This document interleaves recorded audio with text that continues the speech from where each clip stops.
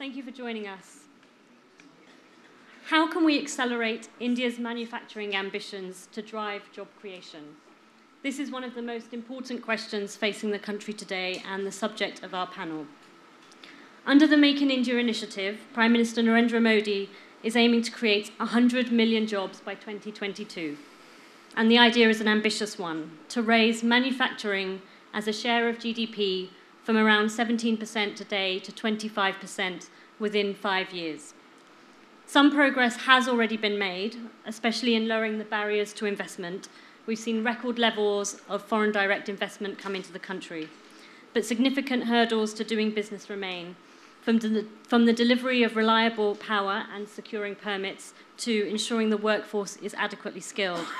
It's also unclear whether technology will be something that helps to create jobs or whether automation is a threat that means they will never be created. Now, the World Economic Forum has a system initiative or a working group called Shaping the Future of Production that is going to deliver some specific ideas on how to address the challenges in Indian manufacturing. But to discuss this topic, wider topic here today, we have a distinguished panel with guests from both the public and the private sector. I'm Galani. I'm an editor on the Reuters Global Commentary team. I'm moderating the discussion. And I'm pleased to have with me Mr. Suresh Prabhu, Minister of Commerce and Industry, Mr. Prashant Ruia, Director of the Essar Group, and Mr. Sanjeev Sharma, Managing Director of ABB India Limited. Now, we will also be joined, I'm assured, by Mr. Amitabh Kant, the CEO of NITI Aayog, the government's top think tank, and also Mr. Sawhney, the CEO of Groupe Renault India. But they will dive bomb the session as we go along. So we'll just get started. We're going to talk for about 40 minutes, and I'll start to open it up for questions. So keep yourselves prepared. But Prashant, maybe I could start with you. We all know that good infrastructure reduces costs. The majority of your investments have been in the infrastructure sector with the Essar Group. How can we better deliver reliable power infrastructure for industries in India to make something like Make in India a reality? Thank you. Well, firstly, I think over the last decade, India has done a tremendous job in investing in the power sector, and especially in the generation side of the power sector. And because of those large investments, whether it's thermal power or solar or wind, and obviously some gas-based power, we today have a situation where we have close to 80,000 megawatts approximately of surplus power capacity in the country. So certainly generating the power for India's needs, I don't think is an issue right now. I think the problem is much more in the transmission and in the distribution, and mainly in the states. I mean, we clearly, the Prime Minister Modi clearly has a goal of having every household electrified by 2018, which to do, obviously transmission and distribution is what is required now. I think the issue is much more in the states where, in all the states where you want to differentiate between a commercial paying customer and a subsidized customer. And in Gujarat, they have put together a model where they have two grids, parallel grids, which can provide power, uninterrupted power, to the commercial customers, 24/7.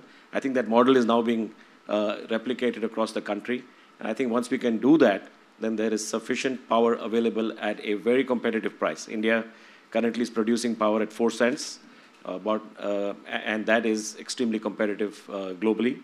We've seen the prices of power in the recent wind power tenders and in the recent solar power tenders. They're clearly very, very competitive. And I think that with the improvement in the grid, I think you will see reliable power being provided to every paying customer. And after we have that solution rolled out, where next do you see the bottlenecks that need to be addressed in delivering power? Does that solve the problem, or what else would you like to see change? No, I think it pretty much solves the problem. Obviously, we've had some regulatory bottlenecks in the past, but I think the government has already taken most of the steps to address the issues of mines and coal mines and all of that. I think that's pretty much behind us now. And therefore, if we can create the demand to take care of the supply which is already available, I think you will see a significant growth in the power sector going forward. I mean, you talked about sort of the reliable delivery of power. I mean, the average manufacturer in India loses almost 9% a year in sales because of power outages at the moment. And that's compared to less than 2% in China. So, and power is also more expensive here. I mean, how can we address some of the problems that, with outages and things like that, that we're seeing in India? Well, I think I agree with Prashant as far as the movement that has taken place in the power industry is significant. And that's directly reflected how ABB, my company, is positioned in this country. We are primarily a power and automation technology provider to this country for the last 60 years. We are manufacturing in this country. And year on year, we have seen expansion of our factories as well as our production. So that shows that the country has been absorbing this technology and expanding the networks. And it has continued to strengthen it.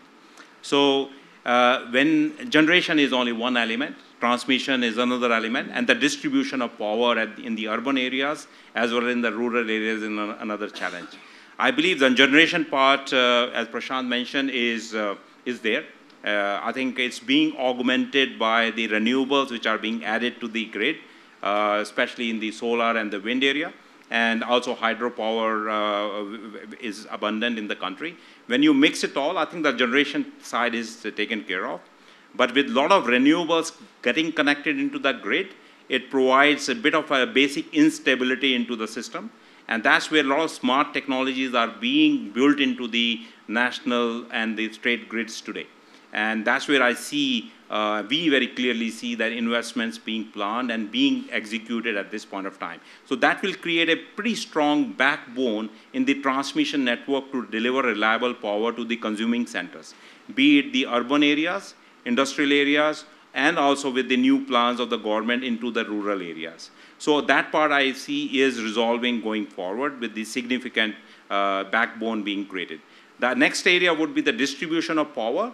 There again, wherever the privatization is carried out, and also the certain state electricity boards which are very progressive, they're again deploying a lot of good technologies. Like, for example, one of the good distribution companies here in New Delhi, where we are sitting, they are deploying self-healing networks, wherein you can assure power available to consumers, be it residential or the industrial customers, 100% of the time, because if one feeder goes down, there is another one which is backing up automatically. So there are a lot of technologies, smart technologies available. When you deploy them in abundance, the reliability improves.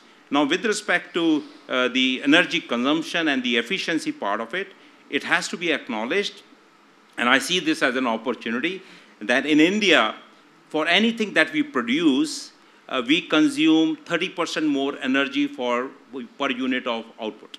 So that means our energy inefficiency, consumption of energy, is more of a problem, how we consume energy, rather than whether there is a deficiency of power. Because the power deficiency can be taken care of by different means, by backup, cogeneration, etc. But how we consume energy is a bigger problem. So if we can reduce the 30% additional load that we put to produce the per unit of product or a service, I think that itself will give that energy back into the grid. So there we see a lot of possibilities in deploying energy efficiency technologies, and that's where we are again very big with the industries, be it using more energy efficient motors, which consumes almost 65% of energy in the industry, putting the drives technology, which optimizes energy. So a lot of technology is available, and they're well proven. And we see that especially the large industrial houses, they use it in abundance. And I think we need to have a movement that the medium-scale industries, the small-scale industries, when they set themselves up, they should also use those technologies to keep the energy footprint lower. So can I put you on the spot a bit more, though? Can I say, what are the specific sort of solutions that you would like to see either implemented and scaled up? What do you see working that you'd like to see more of, or how do you think we could sort of make a bigger leapfrog in doing what we're doing better? So two things. One is from the government side. I think they're doing their part by putting a backbone in the national grid and the state grid. So that's the domain wherein the spend comes from the government. And also a lot of private companies are also coming into the transmission network, which shows that it augments the capacity to, to deliver power to the centers. But then at the same time, the second part is in the private sector. The private sector has to recognize that they need to deploy and employ energy efficient technologies. They should not shy away from making their plants more efficient. So I think this is a dual play, and there's a dual responsibility of the government to continue to augment the grids, but at the same time, industries, whether it's small, medium, or large, to continue to use the energy efficient technologies. And those technologies are available in the country, manufactured in India, and then the plants are there. As the demand expands, you will also expand the employment because you will have the complete value chain which will support it. I'd just like to belatedly welcome Mr. Amitabh Kant and Mr.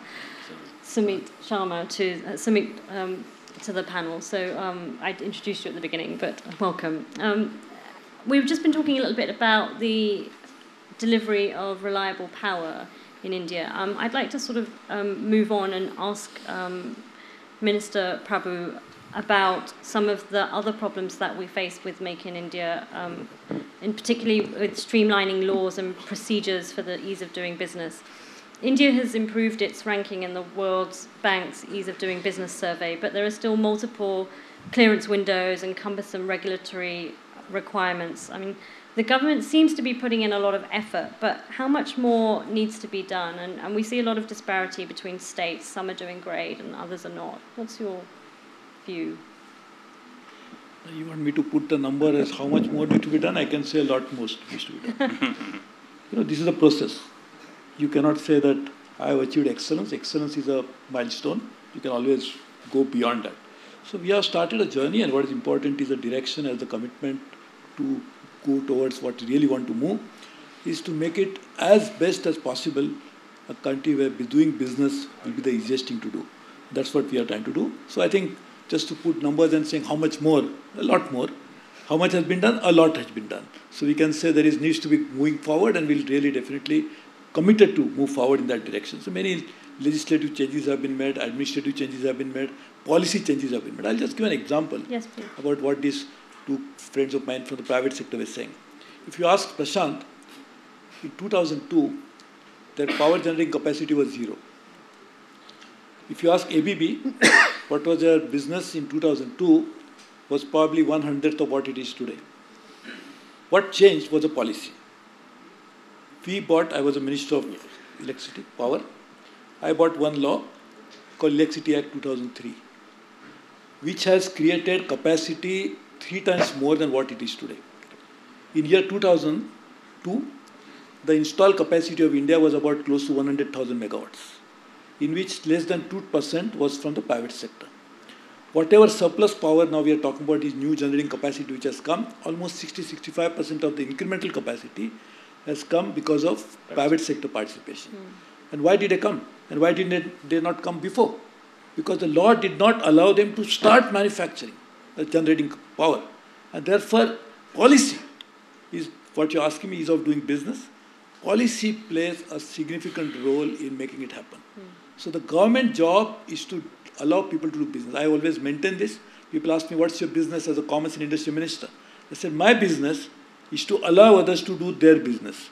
And that's what we are actually trying to do, and make sure that they progress in the business, they make profit. And that's why we made law. Not only one law. We made in that law itself, there was a regulatory provision that each and every 29 states will have a state regulator. Each and every federal government level will have a central regulator. And in addition to that, we created an alternate judicial mechanism to have a quasi-judicial body which will deal with that, which has worked pretty well. On the transmission distribution side, we have actually, the distribution reforms were initiated way back in 2002 for the first time in India's history. We allocated almost that time more than $8 billion of federal money to promote state level, because the distribution is owned by the states. So what is important is, on ease of doing business, we really need to bring in ideas which private sector will hold on to. But to allow the private sector to do that, we must have enabling environment, and that's what precisely we are trying to do. And I can tell you something, private sector having given, and India's private sector is pretty dynamic. And in fact, India's growth story is largely because of private sector's entrepreneurship has driven it in a great deal. So my job as Industries and Commerce Minister is to ensure that we allow this entrepreneurship to blossom. We make sure that, so we are working on Make in India program, we are working on startup program, and many of these programs where government is not going to start up something, but government will allow people, enable them to actually do it properly. So that's what we are trying to do. And in fact, this is what the proof is, that one law brought in from a power deficient situation to a power surplus. And he will tell you, look at his balance sheet. When was 2000, how much megawatt he was producing and how much he's producing? It's 6,000 megawatts is what we've invested in since the law. Also the energy efficiency law. We brought a law, again, fortunately I was a minister. So is it just a matter which has created an enabling environment. See, private sector steps in only when you provide a platform for policy. And the policy cannot be a one-time policy. That's why I'm asking you how much more you ask me. It is a lot more because it's a dynamic situation. The policy must respond to the changing situation. We cannot make just one policy and leave it at that. So all the time we must revisit the policy to find out the difficulties faced by those who are actually using the policy for their businesses. And we must be dynamic enough to do that. And that's what we are doing. In fact, in the last few days, I've been in the office only for less than a month, for a month. I must have met 1,100 trade association, trade bodies to understand the problems and then try to reflect on it. We are working with my good friend Amitabh on finding out how we can create jobs from exports. We are working on this. So we are working together as a team to find out how we can make things better. So how much more? A lot more. How much has been achieved? A lot more. So I think we really need to move forward. So therefore there is no glass, but if there is a glass, I would say the glass is half empty or half full. It's always there. Well, half empty or half full is not bad. Amitabh, I know you've said that India really needs to focus on exports in a big way to lift the economy. Is there anything specifically that you think that the private and the public sector could do better together to address this? I think India needs to get the size and scale right. And the private sector must have the ambition and hunger to penetrate global markets. A lot of people you'll hear will say that the domestic market is very large and Indian entrepreneurs should focus on the domestic market. They must realize that actually the unit value realization you get is 10x of that you get is in the export markets. So Indian entrepreneurs and Indian enterprise must really focus on global markets. India's size of exports, India's percentage of exports in the global markets is very small. And no country in the world ever, post-World War II, has ever made it big without penetrating global markets. And therefore, much like Japan, Korea, China in recent times, India can't grow on the back of domestic market. And Indians must become big in size and scale. They must combine innovation, enterprise, and skills to get into global markets. That's the key. And this means size and scale right. I mean, look at Renault itself. I mean, it came in looking at the domestic market. It wanted to get into domestic market. It wanted to sell its car in India's market. First time in its history of 118 years, this European car manufacturer has never manufactured outside Europe. 4 years back, it came, it innovated, designed, manufactured a car called the Renault Kwid. And today, it exports to a vast number of countries from here. It's demonstrated India's ability to do a lot of exports outside, automobile, auto components, pharmaceuticals. I mean, the world would have kept buying at very high rates medicine for 7 billion people who live below the poverty line. But India has enabled them to get pharmaceutical at the right price.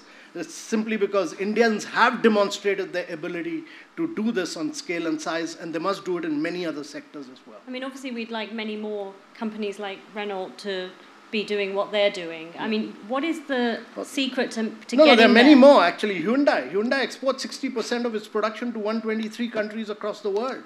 I mean, there's so many more. There are MSME manufacturers here who are doing auto components for Daimler. They are doing it for Mercedes. They are doing it for BMW. So many of them. I guess my question is more about how do we get to this magic 25% of GDP? How do we lift exports to that level? I think a couple of things on that front. One is that in India's case, the domestic market must be used as a springboard to exports. That's the first thing. I mean, don't look at just the size of the domestic market. Use it as a springboard to penetrate larger markets, Can you key markets. Can you elaborate? Yeah.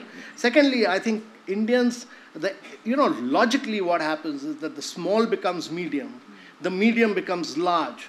But in India, we have too many MSMEs. If your total GDP production, they contribute about 8%, 8.2%. But if 45% of your exports is coming from MSMEs, that really shows that the MSME must graduate, and they must have greater quality, focus on quality. They must have greater focus on excellence and on innovation. And the MSMEs we must enable them to get bigger and bigger.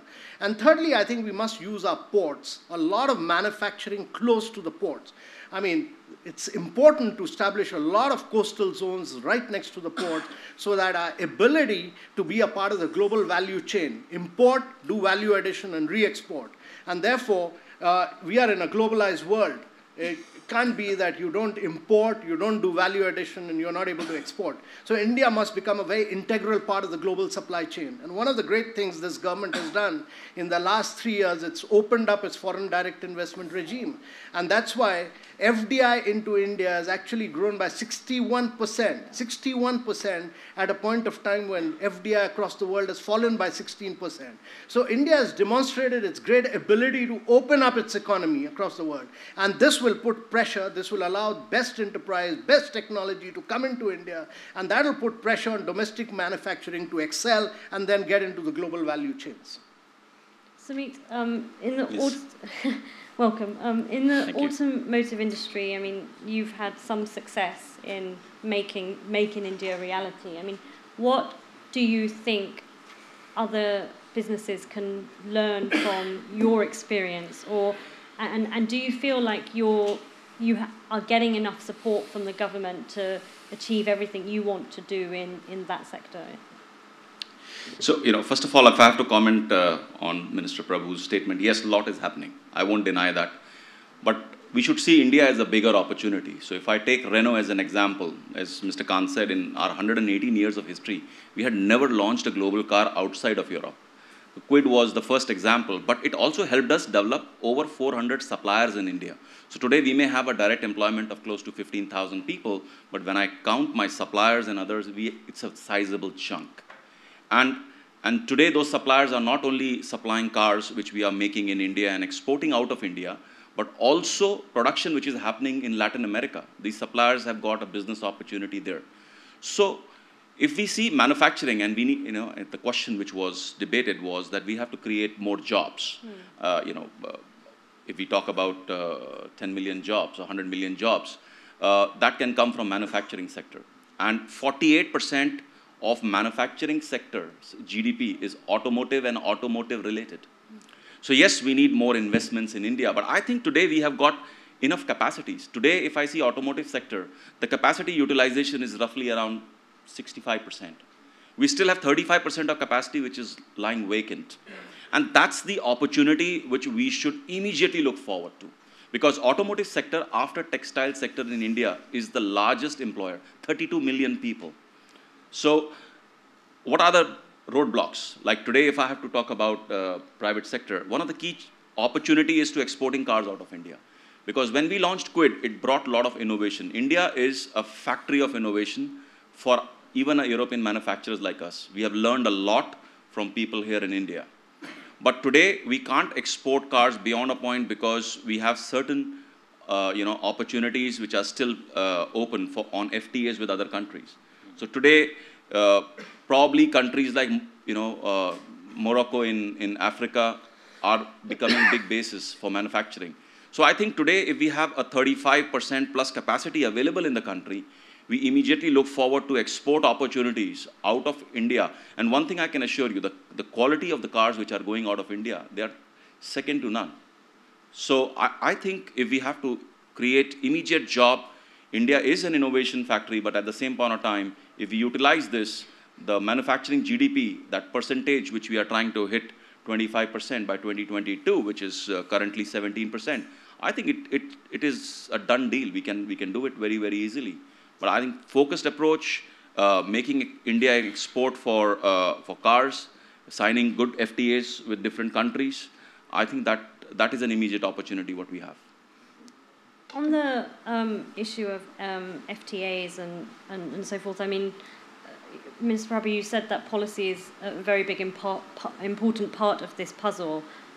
I believe there is a new industrial policy being thought out at the moment. Can you tell us a little bit about how transformative that might be, or what that will change?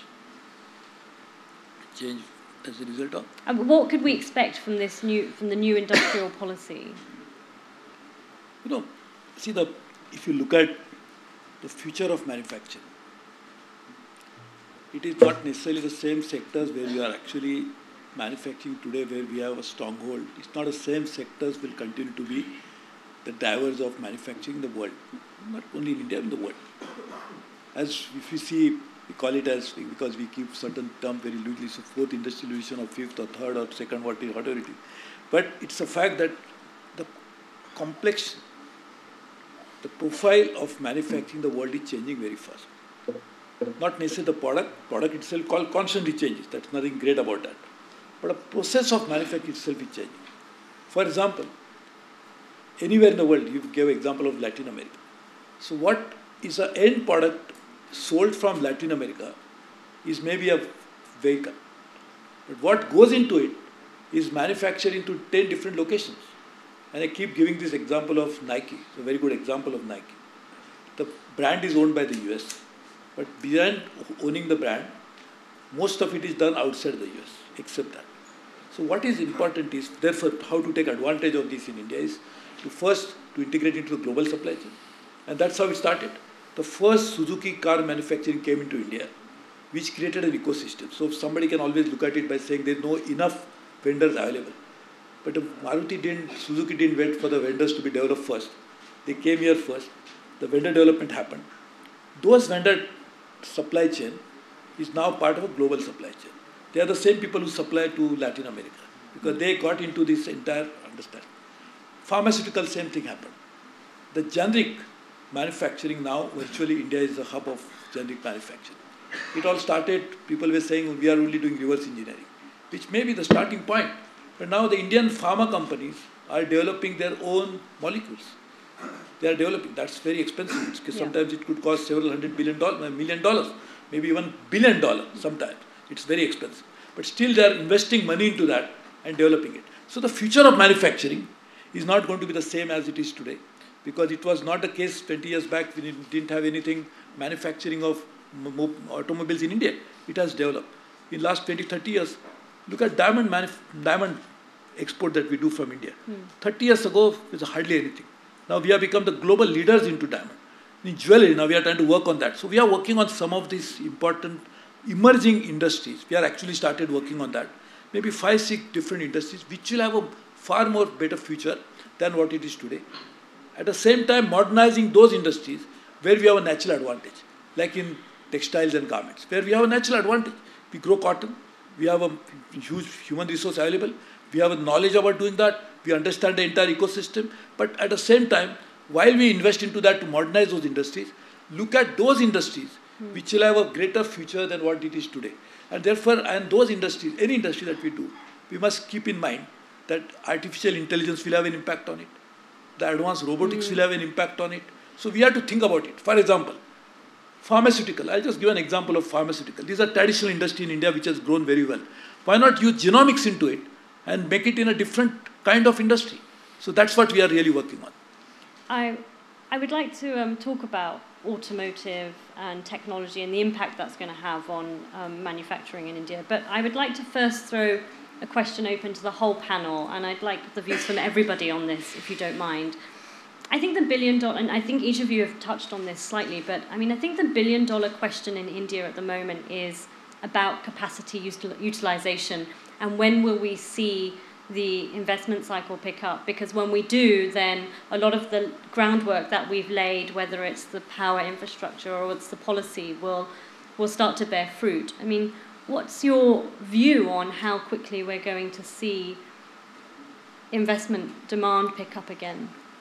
So actually, there's a lot of public spending happening. I mean, there's been a withdrawal of the private sector, but if you look at the last 3 years, the investments made in road, rail, civil aviation, several sectors of the economy, the public sector investment has totally overtaken what the private sector investment would have been.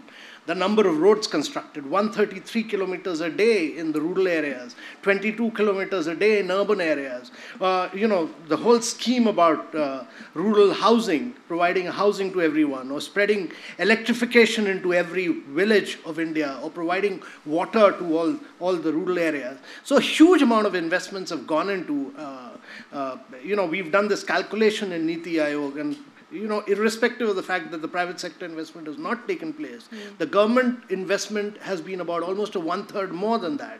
And my view is that all this is going to lead to creation of demand. Essentially, it's about creating demand in the rural areas. So I envisage that another 6 to 7 months, you'll see a huge demand taking off in a big way. But we should also understand that India's been growing at about 7.6%. It's been growing in the midst of a very, it stands out as an oasis of growth in the midst of a very barren global economic landscape. And once global demand takes off, you will see a lot of demand getting pushed here. But the government has left no stone unturned to push for infrastructure on ground. And therefore, to my mind, you will see demand taking off shortly. That's very encouraging. I mean, look at 6 to 8 months is very encouraging. Look at the government trying to create demand for purchase of 10,000 electric vehicles. Or look at what Mr. Prabhu had done earlier to create demand through starting 2 new great plants in the state of Bihar, where he brought in GE and Alstom. So these are great initiatives by the government to push for it, or push the construction of road. Actually, the railway investment under his regime had grown by about almost 48% more than what it had done in the previous years. Or look at road investment, almost 50% more than what it has done in the past. So huge focus on creation of world-class infrastructure on ground. And once you push for that, you push for Manrega, you push for housing, you push for electrification, you're bound to create a big demand in rural areas. Prashant, do you share that optimism about the 6 to 8 month cycle? Yeah, I think I like to talk about it more from the private side. I think Mr. Amitabh Kant has given a very, very strong clarity of what the government is doing. Yes. I think on the private side, huge amount of investment happened over the last 5 years. Some of that capacity, which we all spoke about earlier, we created some surplus capacity. I think we are pretty quickly reaching the point where that surplus capacity is going to get consumed in the various sectors in the country. And my own view is for the private sector to start reinvesting in recreating capacity, which will only happen once the demand picks up and the surplus capacity gets consumed from the market. My own view is that it will take another year at least for the private sector to start reinvesting. Obviously, a large part of, in the industrial side, a large part is also being driven by the need for corporates to delever their balance sheets. And that's also to some extent affecting large private sector investment. But a lot of that has happened, and very quickly we will start seeing reinvestment by the private sector in all the major sectors. Minister Prabhu, would you share that assessment? Within a year, we're likely to see a good pickup in private investment? You look at, either you can go to extreme micro situation to find out, or you can take a macro view of India's economy. If you look at from either way, I think India's economy is doing far, far better. It has done the numbers. Just we are not a corporate entity that we give quarter numbers and each quarter we have to find out because Wall Street will react to quarters. Look at India's growth in the last 3 years. Look at India's projection of growth in the several more years. I think we are on a really high growth trajectory. I agree that demand has to come in, like what he said. Overall, our estimate also is that about capacity utilization can be easily be increased by about 25-30% more. But how the capacity utilization will happen more? That will happen either you consume in India more or you export outside India more. Like he said, the global demand itself is very weak, and we are trying to do that. We are working with so many countries. In fact, last 1 month, I must have met at least 30-40 commerce ministers of different countries. And therefore, we are also trying to tell them please try to buy more. We are trying to work with them. So not just FTA, because this has other implication. Today he's saying this, after some time he's going to come and say that the European cars are now coming to India more because of the FTA. So that's the other side of it. So therefore we have to look at it, balance it in properly to ensure that Indian business benefits, global business also benefits. We are an integrated global economy. So we want all businesses to benefit from it. But while we do this capital expenditure, I'll just add one more thing because he gave this example of this. The railways, which is the largest business enterprise anywhere in the world, which employs 1.3 million people. The Indian Railways. And it has about, only last year, it transported very small number of people, 8.1 billion people, which is more than the global population. Now that entity, the 70 years, we had invested something like about $70 billion. Yeah, about $70 billion, or say 65 billion. Exactly the same amount we are committed to invest in the first 3 years of this government.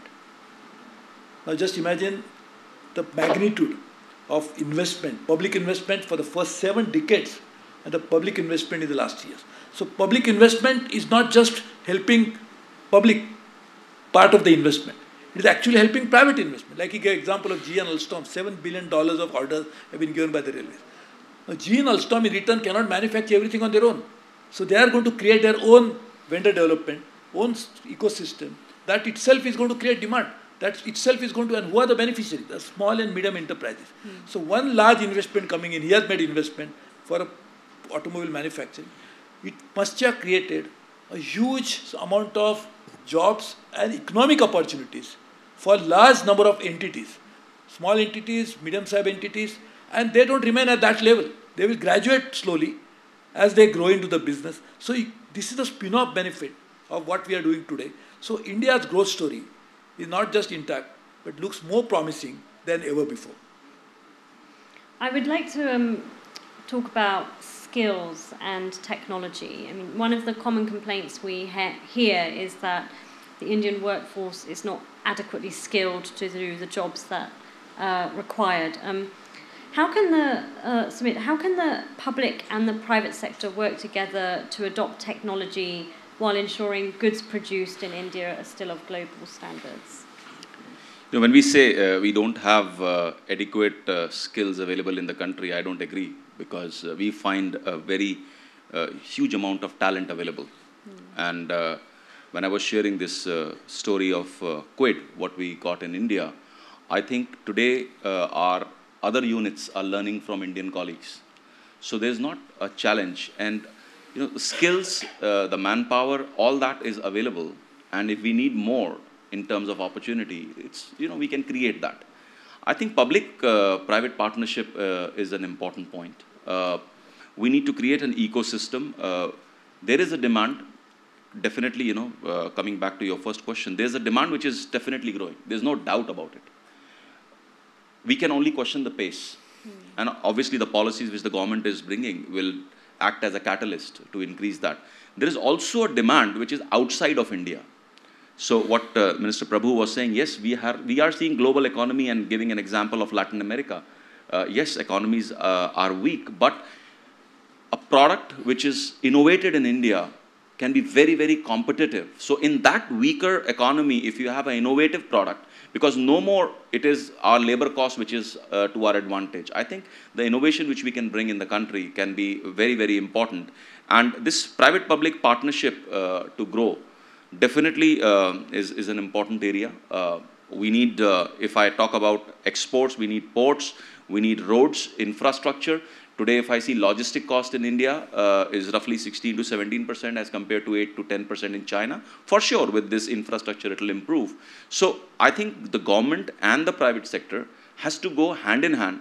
Instead of doing Christmas tree of things, we should be focused and work together on few things, but execute it very efficiently. And I think today, I would acknowledge that the kind of support we are getting from the government, you know, we are heard, actions are taken. So it's all positive. The only thing what we can do is to improve the timing of our actions. I mean, and on the question of technology, I mean, do you see that as, how is technology changing the way you deliver your business in India? And do you see that as something that is going to enable the creation of jobs, or do you see it taking jobs? No, I don't think, there's a lot of debate which is happening, especially in our sector, when you say electric cars are going to come, 1,000 moving parts will move to only 20 moving parts, so there'll be loss of a lot of jobs. I don't think so. I think technology is bringing that complementary effect which is required. If I talk about India, India would be the third largest automobile market in the world. And it's not only going to be the hub for domestic consumption, but it also has an opportunity to become a hub for global exports. A lot of countries which are exporting cars might become uncompetitive in view of that. So I think technology is no more a challenge. It's only an opportunity. We will find more and more opportunities with technology. And I can very confidently talk about automotive sector. I don't see that as a challenge. Rather, that's only an opportunity. Means why can't we see, if India is going to be the third largest automotive market in the world, why can't we see India to be one of the leading country for electrical cars? That's an opportunity which is available. So I would still like to remain very optimistic towards that. And maybe Sanjeev, you can kind of elaborate a bit. I mean, you're seeing a lot about how technology is changing the way business is done in India. I mean, are you optimistic about the impact that's having on manufacturing and jobs?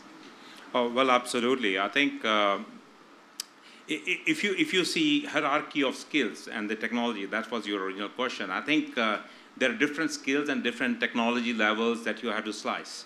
So if you really look into the digitalization side of the skills, and that's the biggest opportunity which is opening up, India has been an exporter of IT services for a long time. We have a very, very strong backbone for it.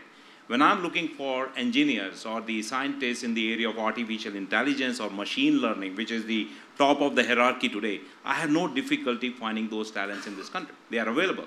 And they are available at a very, very good class, and they are not only contributing for us in the domestic side, but they are also contributing for the global side of things. Then you come down to the principal engineers who are doing the basic research, and the engineers who work in the factory, and the people who kind of develop products for our global businesses. They're all available here. So those skills are available, and those skills have generated themselves over a period of time. But then you come to the lowest hierarchy, wherein you have the factory worker.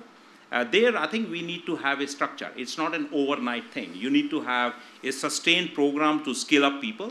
So what we do, like as an example, in our Baroda factory, which is the largest factory we have, we acquire these ITIs, the people who come from industrial training institutes. And we have an institute called SWET, which is developed together with our Swiss partners. And we take these ITIs for 2 years. And we reskill them to a level that is expected by the quality standards and the manufacturing standards we have in our factory. And after those 2 years, these people get absorbed. So I believe if the private sector and the public sector have a structured program to bring these youngsters, whether they're coming from ITIs, diploma holders, engineers, and put them through a structured training programs, I believe we will not only address the skill part, but we will also address the employment part. And also, I think as we will grow in the domestic and the export market, I think those will be the much needed skills that we require. As far as the technology part is concerned, I think it's playing a big role. And we are a robotics, one of the largest robotics supplier globally in the automobile industry as well in the associated industry. We see there is a huge uptake of robotics all over the globe. And we see the absorption of robotics in India is also growing in a faster way. China has as big a population as we have. China is the largest robotics location, the absorption country at this point of time. The reason is people are looking for better productivity. They're looking for better energy, footprint for the per unit of production of the item. So technology is going to be a big enabler in that space. I'm going to throw it open for questions in a minute. So if you do have a question, please do raise your hand. I'm just going to ask you one final question. You just said that obviously the private sector is doing its part in skilling the workforce. Is the public sector doing enough in terms of delivering the people you need in the first place, or is actually, well, I believe, I think this is where perhaps we need to solve this issue together as a public sector and the private sector. I believe the manpower is required in both areas. And I would say we must institutionalize learning in this country. And we should not just have the headlines, whether the engineers or the diploma holders or ITIs, whether they're usable by the industry or not. We should do something about it. And I think having this initiative of having the buffer training institutes hosted by us and really giving these youngsters a proper opportunity to skill themselves up. And after a few years, let me tell you, they are the best-in-class employees you can get anywhere in the world. So the potential is there. Absolutely, absolutely. I saw a couple of hands raised. If you would mind just introducing yourself and asking your question succinctly. My name is Naishka. I'm with CNBC. Thank you very much for a panel. I just wanted to touch on the last point that you've been talking about. A lack of technological readiness has been a key issue surrounding India. It's something WEF has pointed out in its latest Ease of Doing Business report. We just heard about a skilling program. I wanted to know if there's any other initiatives that both the private and public industry can roll out to ensure that individuals and companies are prepared for things like digital taxes, are prepared for, you know, the fourth industrial revolution that's already here. Thank you. Mr. So, Kant will take I think a lot of work is being done to cause a lot of disruption in our schools. You know, we started the Atal Innovation Mission where we've supported over 1,500 schools for tinkering labs so that students from class 6 to class 12 play around with robots, 3D printers, do artificial intelligence right from the school level itself. I mean, that's a paradigm shift. No other country in the world has ever done this at a very young age. In addition to this, we are supporting a vast number of incubation centers across. So a lot of incubation, and I must say this, that India is a great example of combining innovation and entrepreneurship and skills. Actually, a lot of global innovation has taken place from India. Don't forget that. I mean, John Dickery's 60 HP tractor, Honeywell's turbocharger, or GE's ECG machine, low-cost ECG machine, which they used to manufacture for $35,000 in the United States, got manufactured here for $3,000, enabling them to do ECG for $1 as compared to $35 in the USA. Or Microsoft's Bing, all innovated here, or our own orbiter around the Mars at 1/10 the cost of the Western nations. So India has demonstrated its great ability to do unique, frugal innovation, which has penetrated global world. I mean, India is a highly innovative society. If it wasn't there, 750 top companies of the world wouldn't have shifted their R&D centers to Bangalore and Hyderabad. Every top single company has relocated its innovation center and R&D center away from its head office into Bangalore and Hyderabad. And it's spreading now to Pune and to Gurgaon. Thank you. Can we take a question over here? Hello, sir. My name is Aayog, and I'm from the Global Shapers Bangalore Hub. So, I mean, being a 3D printing entrepreneur, I'm proud to say that I'm playing a small role in today contributing to the amazing Make in India program, so thanks for that. So my question is on the lines of, I've recently written for the forum on the future of jobs. So the question is on the lines of the German apprenticeship system, which has been proven to be quite successful for them, especially in the automotive sector and really creating jobs. And right now there are talks to rework on this policy to bring in 1 million refugees that are currently in Germany due to the Syria crisis. So is there something we can learn from that apprenticeship system which can be implemented in our country, given the fact that the blue-collar workers are the backbone for us? And so that's... Would anybody like to take a question about apprenticeships? Yeah. Mr. Prabhu. You know, in fact, if you really look at it, one part is to prepare people to seize the opportunities that are available, right? That's what the skill development program is all about. That you create opportunities so that there's an opportunity available by a company like him coming into India, then they are ready to take jobs, or he's saying that we'll prepare them to take jobs. That's one part. But the second part is, like you are giving example of this auto component industry, this has happened in the last 3-4 decades actually. So we must find out some of such key industrial areas which have a great future. So something with the industry which has already matured and therefore is doing something like this, to create opportunities, innovate into that is one part. The second is to find out such industries where we can actually make it happen. So we are actually doing both. We are trying to identify the areas like which are the new areas where we can work. A lot of work is actually started going on, and we want to do that in the next few months, hopefully maybe a year. We'll actually identify such sectors, create a policy environment, find out the investors who will actually make investment to that, and then prepare, as you are saying, the people who can take advantage of that by creating skills as well as development. The second part is the next generation development of this sector. Like he's saying, the disruption is inevitable. All sectors are facing disruption, whether we like it or not. So like this sector, electric vehicles coming in, complete disruption. So reading for that disruptive process in terms of their own business innovation, but also creating an ecosystem which will facilitate that. So like the NITI Aayog, and we are working to find out each of the sector, what is that policy gaps that we have, what can actually incentivize people to come and make investment to those sectors, and also facilitating. For example, I am telling all the export promotion councils that why don't you just look at incremental export of 5%, 10%, 20% like that. Why not think about areas where we'll have a quantum jump because we get into the new area. For example, just now this morning, therefore it's fresh on my mind, I'm telling you, we have a Gems and Jewelry Export Promotion Council. I don't know who is the gem and who is the jewelry. But we are saying, so in this council, jewelry export can easily be taken to about $20 billion. Somebody came in the morning and told me that seeds could be exported to an extent of $1 billion of seeds we can export globally. Seeds. And that too by creating at least 1 million jobs in the field where which is needed. Now just imagine, so these are the kind of opportunities. We don't have to go in for very big, hi-fi opportunities. Even smaller opportunities where there is a need, even in the old economy. Like seeds is not something rocket science, already there. But having identified it and tried to work on that. So therefore I think these are the areas we should. Can we take another question? Up at the back.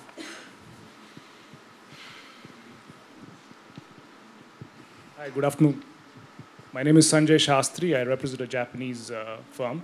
These are some great numbers. My question is to the panel, but largely automotive. Great numbers, 17% going to 25%, 30 million going to 100 million, etc. My question is to the gentleman from the government especially. Disclaimer is that I'm a big fan of the government and especially of you gentlemen as well. Even though there is a lot of focus on manufacturing, suddenly when a couple of years ago or a year ago, there was a lot of dictate from the government to the automotive industry in general to move from BS4 to BS6. I believe there was, Sumit, correct me if I'm wrong, I believe there was a 60,000 crore investment from the automobile industry. There's so much of focus on IC engine technology. We're already talking about electric vehicles. So how do you see the effect of this happening onto the GDP growth as far as manufacturing is concerned? Can I respond? So let me put this in a perspective. There's been a lot of investment for BS6, not only by the private sector, but by the government in terms of refining capacity. I mean, a huge amount of investment has been made by the public sector oil companies to be ready for BS6. I mean, India is making a quantum jump forward, skipping BS5, moving into BS6. And we quite realize this in the government that we have to give adequate opportunity for people to create wealth from the investment they have made. I mean, we believe in this. We also realize that whatever the talk of electric vehicles, we are great believers that there's a movement away from internal combustion engines towards electric vehicles. Despite all this talk of electric vehicles, and Sumit will tell you, right, that at the moment, only 1% of the total cars purchased in the world are actually electric vehicles. But there will be a tipping point, and that tipping point will be close to 2030, when because 50%, 48% is the cost of the battery. When the cost of the battery will fall radically from several studies show this, that the cost of battery will fall radically from $273 to around $73. And that will be the point when electric vehicles will take off. And therefore, you know, the point that is being made is that India's today, if you look at India's industrial GDP, 48% is automobile. It's a big creator of jobs. So whatever we do, we must not look at India, but make India the hub for electric vehicle manufacturing for the domestic market and exports. And therefore, size and scale is important. And whatever we plan to seize that moment of 2030 to capture global markets. And that's possible if we think big and think large. And therefore, much of the discussion that we are having with the automobile industry is that how do we get into that size and scale? Because today, 25% of the domestic market, out of the marketing, out of the production of automobile and auto component sectors, 25 to 28% is getting exported. So India can't look at the domestic market. India must look at the global markets. There will be a shift. That will be close to 2030, and we must position ourselves for that. And that is why we are working very closely with the automobile industry. Whatever we do, whatever policy changes we require, because we allow them adequate time to reap the advantage of the investments that have been made for BS6, and then position ourselves for 2030 in a big way. Would you like to add to that? Yes, I would like to add here to you, Sanjay. What you mentioned is right. You know, if I see from automotive industry point of view, it was a big stress. Moving from BS4 to BS6, which Europe took 11 years, we are practically moving in 3 years now, because 1st April, the entire country became BS4. But I think there was a huge disparity, because international players like us had to come to India and actually downsize our technology to meet the local requirements. So I think it's a catching up for domestic players and international manufacturers. We have that technology. And I think if we are talking about making India an export hub for electric cars, for even IC engines, as Mr. Kant said, IC engines are going to stay. It's not that they are going off tomorrow morning. But I think if we have to really export, we need to make sure that we are building the quality, whether it is in emissions, safety, which is at par with what is consumed across the globe. So we see this as an opportunity. Yes, it was a big pain to invest huge money, but I think it is for a greater good. The only thing and the only doubt what we have in mind is that we have invested this heavy money for this greater good. The policies should move very, very fast so that we can achieve that greater good. Unlike what happened many years back, where automotive manufacturers thought India will be big, and this is the time when India and China were almost going for the same race. Manufacturers created huge capacities in India, but nothing moved. So I think we are at that point where policies are definitely going to help us. Faster than the cars. We hope so. In case you didn't hear him, he said the policy should move faster than the cars, which I think we can all agree with. Do we have? I think we have time for one more question, as we started a bit late. Is there anybody else who? I saw some hands. Just one over here. Thank you, Rajiv from PCCW. Quick question to Minister Prabhu, Mr. Kant, and Mr. Sawhney. So this is in context of China, right? So sector after sector, take steel, take cement, take aluminum. China's surplus capacity across the world has rendered plants anywhere else in the world extremely unviable, right? So, and that's happening across sector, and it's happening everywhere, right? Question is, in the manufacturing sector, what can India do to counteract that story? Because that's a story that's working across the world and making every other sector unviable, right? So what can be done? Particularly given that we need to have an export-led growth.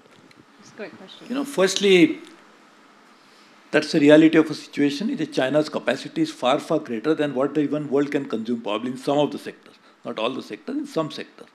So they have created excess capacity. That doesn't mean to compete with them, we have to create even more capacity so that we'll go down very soon, because there is no demand for that globally. So therefore, this is not a question of competing only by creating capacities. It's a question of scaling up in areas where we feel there is going to be a growth which can come in. And the global market actually means that try to find out your relative advantage, relative strength. Therefore, exactly what we have to do. For example, just not automotive, even steel sector, cement is also into the steel. The steel and the cement sector also, there's an excess capacity in India, even though our capacity is much, much smaller than that of China. So those who have a larger capacity have a larger problem. The countries who have a smaller capacity have a smaller problem. So now we really need to work out on areas to find out which are those sectors, which was, I was highlighting it again and again, is those key sectors, sunrise sectors, emerging sectors, where we like to make that investment. China started manufacturing by low-cost manufacturing, labor-intensive manufacturing, manufacturing which happened around the coastal zones. Shenzhen was the first one. They expanded into other coastal areas, and actually they grew it like that. Do we mean that we have to follow the same model? Not necessarily. We'll pick from them, find out something really good for them, but we'll also do something which is in our interest, which is going to be now benefiting for the future change in the growth economy. Electric vehicle is a very good example of that. So therefore, we'll try to work on that, not necessarily copy anybody else's model, learn from right models, unlearn from the wrong models. Just want to add one point. Very quickly, Liz. Very quickly, we're you know, because you just talked about capacity. It's not the matter of capacity. And I'll take example on our side. It's not economies of scale, because China has got huge economies of scale in automotive space, but when they had to look forward to a low cost, you know, our quid is something which they are looking forward.